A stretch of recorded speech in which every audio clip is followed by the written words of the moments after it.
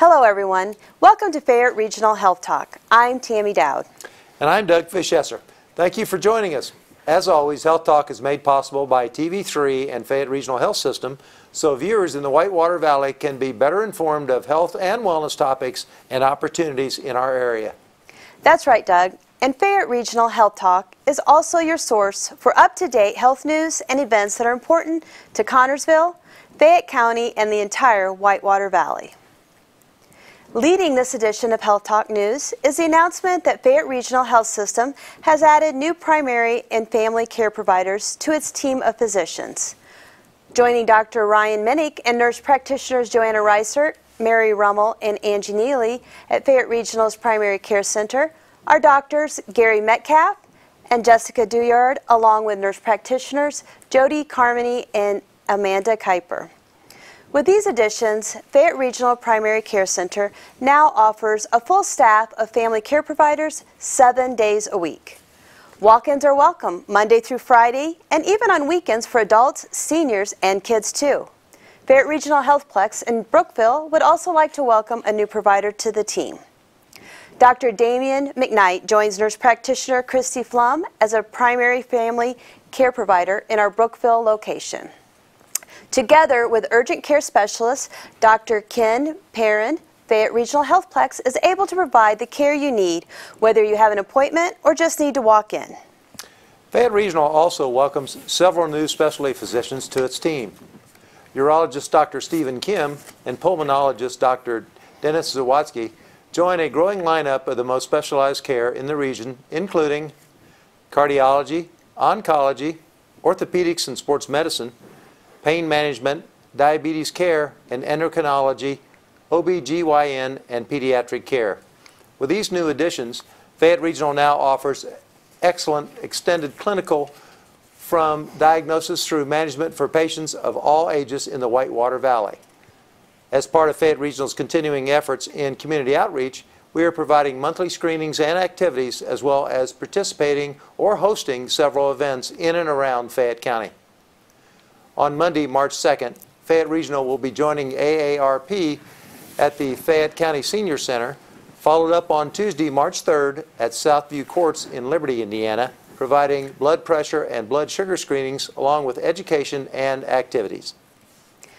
Wednesday, March 5th, Fayette Regional will once again be at the Fountain Place Apartments in Connersville providing education and activities beginning at 2 o'clock.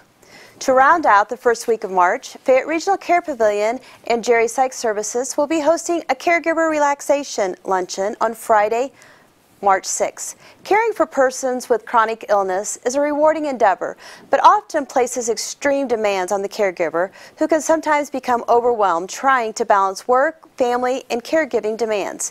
This can result in the neglect of their well-being. We are pleased to offer this caregiver relaxation luncheon as a time of respite for caregivers to refresh mind, body, and spirit and learn ways of taking care of themselves. Call 765-827-8022 for more information or to make your reservation. Fayette Regional staff and the community alike raised their sleeves throughout the year to give the gift of life. Last year, over 60 units of blood were donated, helping supply over 60 hospitals in Indiana. Please join us for our first blood drive of 2015 in the Fayette Regional Hospital atrium on Tuesday, March 10th from noon to 4 p.m. Our goal this year is 100 units. You can reserve your spot by registering at donorpoint.org or call 765-827-8038 for more information. Monday, March 17th, Fayette Regional will once again offer a free lunch and learn to area seniors at the Fayette County Senior Center. This monthly event is always well attended and free health screenings will also be offered. Our presentation will begin at 11 and lunch will be at 11:30. If you wish to attend, please make your reservation by calling the Fayette County Senior Center. And finally, Fayette Regional will be at the Franklin County Senior Center on March 18th, providing education, activities, and health screenings, starting at 9:30. We look forward to seeing you at all of these events. And when we return, our guests will be in studio to tell us about the new Fayette Regional Medicare Shared Savings Program, the Accountable Care Organization, ACO. An ACO is a group of doctors and hospitals and healthcare providers working together with Medicare to provide high quality and more coordinated service and care. We'll be right back.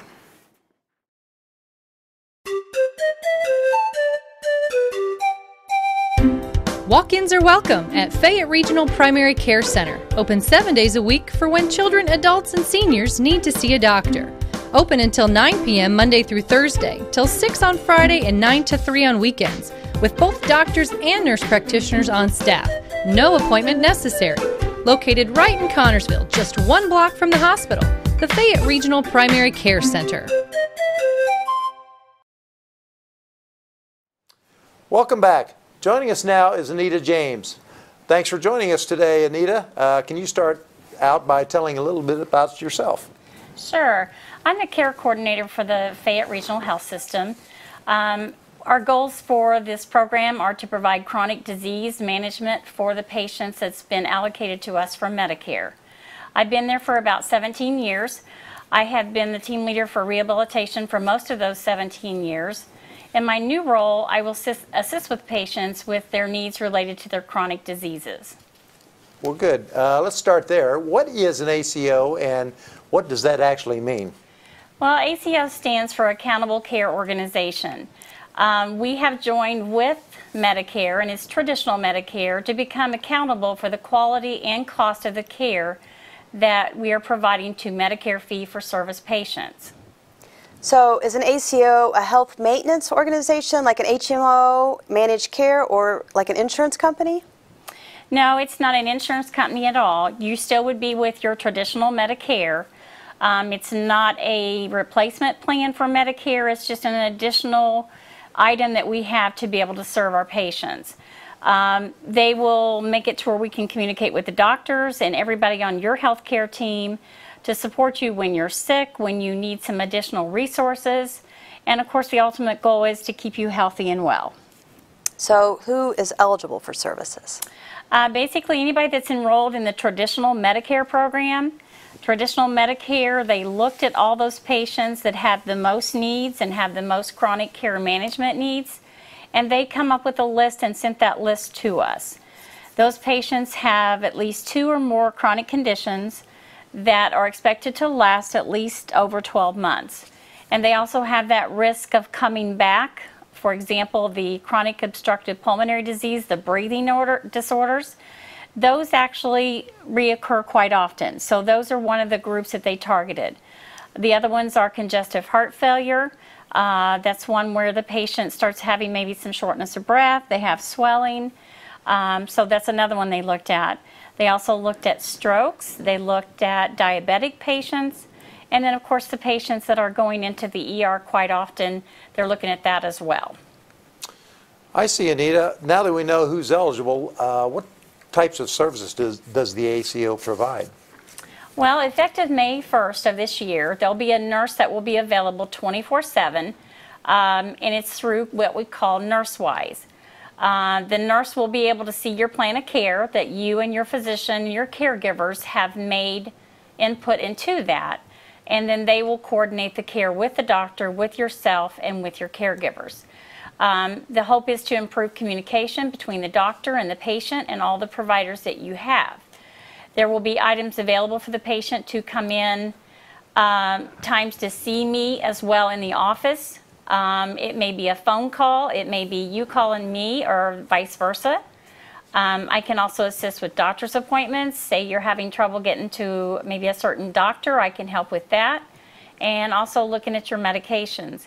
A lot of times when patients are completed their doctor's visits, they still have more questions once they get home.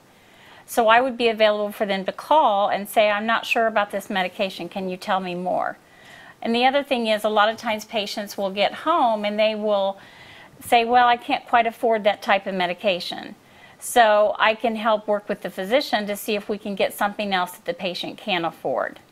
A lot of other things that patients have issues with at times are transportation. And how can we get them to the doctor's appointments or get them for their well visits so that they can get to their appointments and again get all their needs taken care of. We also look at resources within the community. For example, if they're having issues with their diet or they don't have enough food services at home, we might be able to get them set up with some Meals on Wheels and things. Just lots of different resources, lots of education, and it can be done in a variety of ways. I see, Anita. It sounds like there's a lot of information involved in this. Can the patient see any doctor they choose? Yes, they can. This does not change anything as far as what kind of physicians or what physicians they could see. That's still up to the patient themselves. I see, I see. So how would I know if my doctor is in the ACO? Well, Medicare sent out a letter the end of January, the 1st of February, to inform if you have been seen by one of our physicians that our physicians are now in the ACO. So you will receive that letter, and you would also receive another letter that says if you wanted to decline. Most patients agree that this is a good service for the patient. So if you receive the letter, then Medicare has deemed you in the ACO. The only part that per se you can decline is when we get into sharing of information. So who actually has access to my information? I'm sure that's like a big concern to many. It is, because I mean, with what we hear on TV and such of what, as far as information being taken from here or there, the only persons that can have any type of information sharing is the healthcare team. It doesn't go out to other vendors and such for them to see anything. It's just for the office staff and primary care providers. Okay, and what type of data will the ACO receive? Medicare will just receive the medical claims. In other words, that you've been to Dr. Smith for your diabetes and you've been to Dr. Jones for your COPD. Mainly so that we can look at that and see if there's any way that we can help benefit by making sure everybody's communicating. For example, if I went to my primary care doctor last week and I go see my specialty doctor this week, I just had lab work done last week. I want to make sure that I can help with that to make sure the next doctor doesn't have to necessarily order new lab work if it was just repeated and there's no other issues for that. The other thing that they will not share any information about is anyone who has received treatment for alcohol or substance abuse without the patient's permission. I see. Anita, when a person agrees to take part in this program, basically what happens next, and what happens if the person declines to take part in the program? Well, basically there's nothing they have to do once they have agreed that they are willing to be in this program.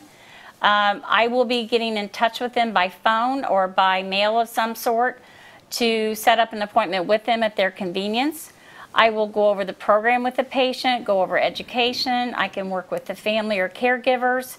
We'll look at the plan of care that the patient and the doctor and the family have put together. If a person does choose to decline, then they simply fill out the form that says, I decline. And that came again, like I said, in the original letter that was sent out. You can also bring it to your next doctor's appointment to give to the receptionist if you still have that. But at any time they can change. They can change their mind now. They can say, yes, I want to be in it. And 6 months later, I change my mind and say, I don't want to. And they can go back and forth as many times as they choose to. I see. So it seems to be pretty flexible if you want to change your mind later, and either way. Yes. I see. Okay, here's the million-dollar question, and I hope it's not a million-dollar answer. How much does it cost to be part of this program? Well, Medicare looked at it and said we need to make this very available to patients, very cost-effective, so that the patients can receive all the services, be at a very low cost. Medicare will pay all but the $8.40 a month, and most patients have a secondary insurance that typically will pick up that copay. Anytime I'm available for questions, you can call me. My number will be on the screen as well. It's 765-827-8930, Monday through Friday, 8 to 4:30. And as a reminder, we will have someone available 24/7 to talk to you starting May 1st. Thank you so much for stopping by, Anita. This has been very informative, and we're very excited to be participating in this program. Thank you for allowing me to bring you up to date on what's going on. This is an exciting step towards better communication with all of our healthcare needs. This is the center of the care for the patient, and their satisfaction is the goal. Thank you. Thanks again, Anita. We'll be right back.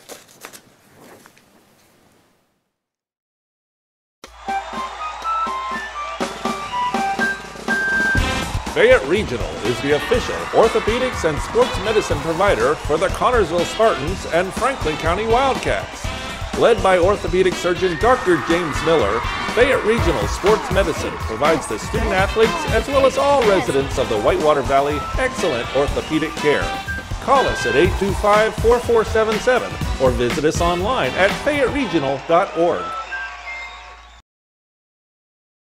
Welcome back. It's time to shift gears a bit and talk about one of the truly fun events Fayette Regional holds each year, the annual Fayette 5K Walk and Run. Runners, walkers, kids, and wheelchair participants are all encouraged to join us on Saturday morning, April 4th. The race begins at 9 a.m.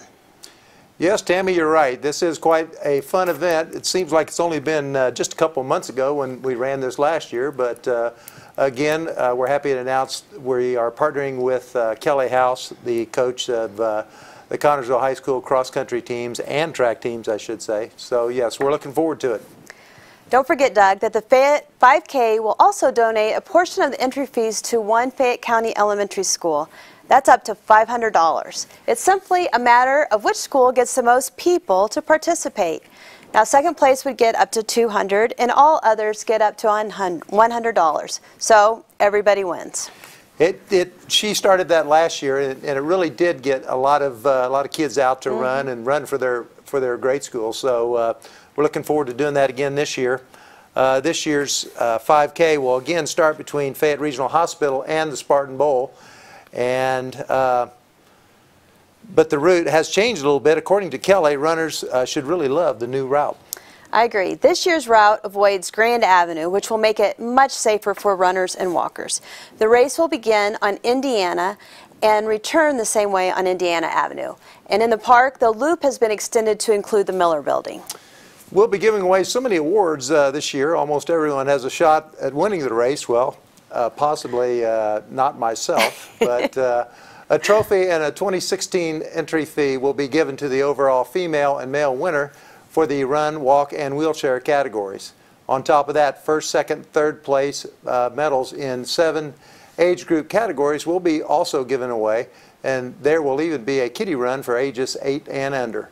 Stewart Road Racing is again partnering with us.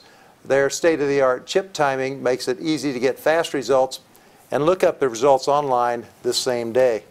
That sounds great. Well, all you need to do is to enter this race is to visit fayetteregional.org and click the 5K icon to register online. Or you can print a registration form and mail it in with your payment. Forms can also be picked up at Fayette Regional HealthWorks or Fayette Regional Hospital. Is that correct, Doug?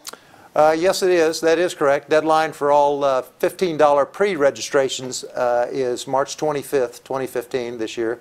This guarantees your pre-registration those who pre-register can pick up their race packets day of the race beginning at 7:30 a.m. in the Fayette Regional Atrium. And let's hope for great weather and another great turnout. Let's hope. Last year it was a little bit chilly, but we did have a record number of participants. And I know the cross-country team, they really appreciate everyone's support. Like last year, most of the boys and girls of Connersville High School cross-country runners and their families will be on hand participating and supporting this event. We hope that the entire community comes out to join us.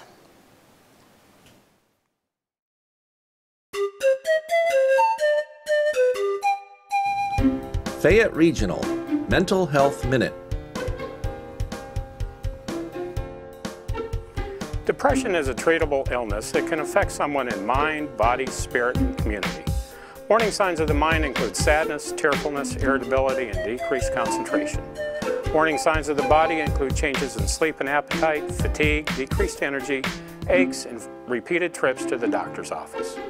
Warning signs of the spirit include hopelessness, despair, and preoccupation with death or dying. Warning signs of the community are social isolation and impaired relationships. If you are concerned that you or a loved one is suffering from depression, seek help. The Fayette Regional Care Pavilion offers outpatient and inpatient behavioral health services for children, adolescents, adults, and seniors. For more information, call 765-827-8022. There is help, there is hope. And that's all the time we have today. We look forward to everyone joining us again next time on Fayette Regional's Health Talk. I'm Tammy Dowd. And I'm Doug Fischesser. Stay healthy, Connersville.